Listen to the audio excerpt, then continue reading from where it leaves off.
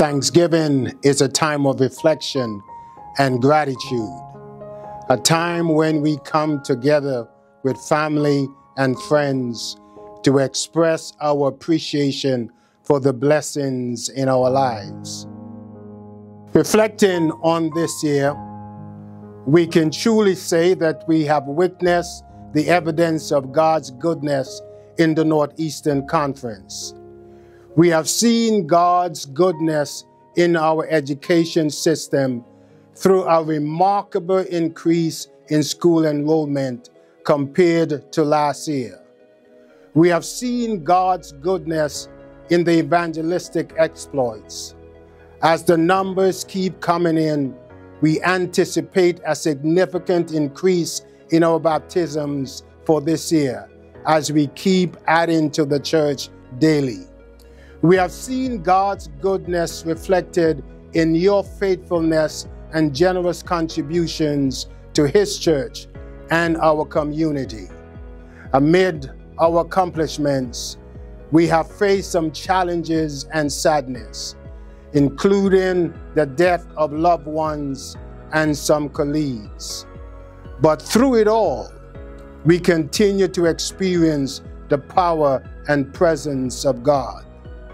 It is said, it is not joy that makes us grateful, but rather gratitude that makes us joyful. I am proud to be part of a conference that believes in and demonstrates this. Our respect and appreciation for one another bring positivity that shines even when times get rough. The prophet Joel warns against becoming complacent and self-centered, taking the goodness of God for granted. He reminds us that God is gracious, merciful, and full of compassion. He reminds us that our God has the power to restore our hope, our faith, our identity, and our joy. This is a powerful message and reminder for each of us during this Thanksgiving season. We can be confident that God restores and that we can embrace gratitude and a renewal in our lives. The Apostle Paul writes in 2 Corinthians 9:15, "Thanks be to God for His indescribable gift." Indeed, we have a lot to be thankful for.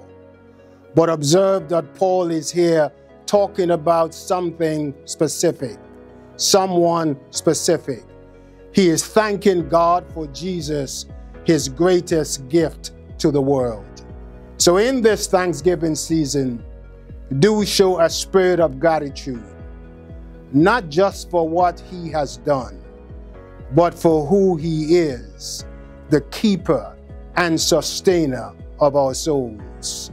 On behalf of my fellow administrators, Dr. Ricardo Delahaye, Executive Secretary, Dr. Brian McDonald, CFO, Treasurer, Dr. Keith Arbery, Associate Executive Secretary, the administrative team, departmental directors, and our office staff, we wish you the gift of faith and the blessings of hope this Thanksgiving season. May every day be filled with God's uncountable blessings, memorable moments, and fulfilling happiness.